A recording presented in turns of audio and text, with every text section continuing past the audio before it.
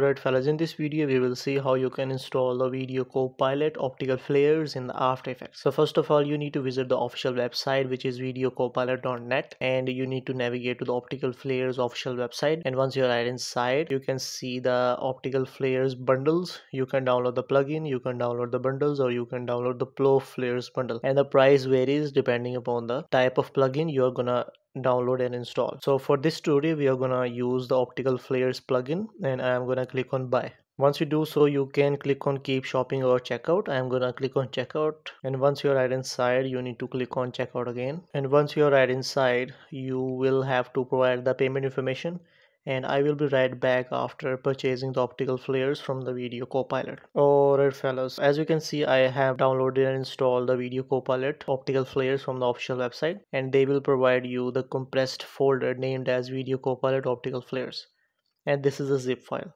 So you need to right click on this, and you need to click on open with and navigate to WinRAR. You will see the files and folders that is required to install the Optical Flares in the After Effects. So you need to navigate right inside it, and you need to click that folder that contains the exe file, and you need to go to extract to and click on your desktop and make a new folder with the name Optical Video Copilot Optical Flares, as you can see. And once you're done, you need to click on OK. So as you can see, this is the extracted folder from the WinRAR, and you need to double click on this. Once you're right inside, you will be provided with the exe installer to install the Optical Flares in the After Effects.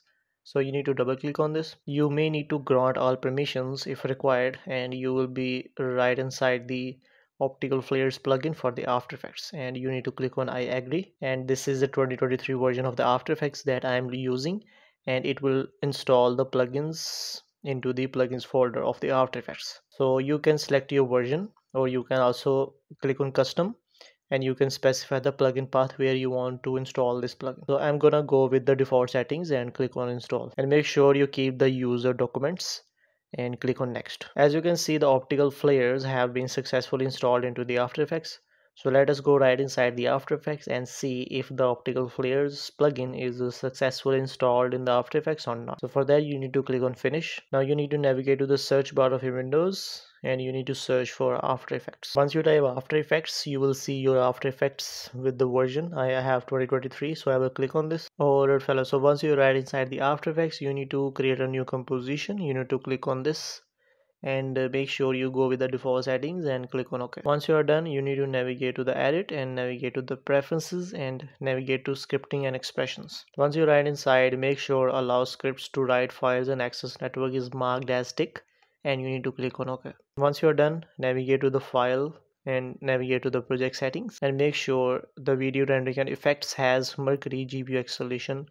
This can be OpenCL or CUDA. Both works very well for the Video Copilot Optical Flares. And once you're done, click on OK. Next, you need to go to the window and make sure the effects and presets is marked as tick, as you can see here. Once you're done, navigate to the project and double click on this project area and import any video that you want. For example, I have imported this video. I will drag it and drop it into my composition, and I will navigate to the effects and presets in the right side of the After Effects, and I will search for optical. As you can see, I have searched for optical in effects and presets, and I can see the Video Copilot Optical Flares. This is the plugin that we have installed in the After Effects, and it is working fine.